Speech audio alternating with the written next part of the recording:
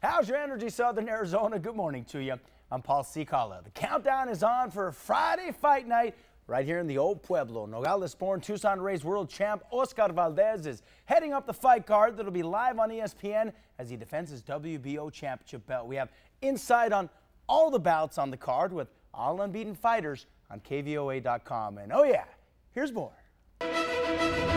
One of the more intriguing undercards includes Irish Olympic medalist Mick Conlan taking on Kenny Guzman. This is Conlan working out at Undefeated Gym just north of downtown Tucson. He won a bronze medal in the 2012 Olympics, and as the gold medal favorite, he lost on a controversial decision in the 2016 Olympics in Brazil in the quarterfinals to Russia's Vladimir Nikitin. Conlan gained more fame by raising his middle fingers to the judges, who were later dismissed, and delivering strongly worded F-bombs on the corruption in amateur boxing at the Olympics. Describe how much burn you have inside after that controversial loss in the Olympics for you to continue to excel at the professional level now. Something that will be with me forever, and you know, I feel that it's been the biggest benefactor of my career so far.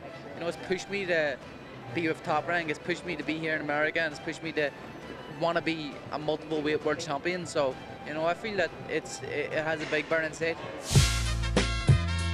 I'm not from America, so I'm not really used to America yet. On a lighter note, after Thursday's weigh-in, it'll be grub time for the Irish boxer, Tucson style. Yeah, I've heard the Mexican food's fantastic out here in Tucson, so you know that's my first priority after the weigh-in. I want to go and get some chicken tacos with rice and stuff, and you know, taste the culture. You know, I like the Mexican boxing fans. I'm looking forward to fighting in front of them for the first time here. I'm excited to put on a show for the fans.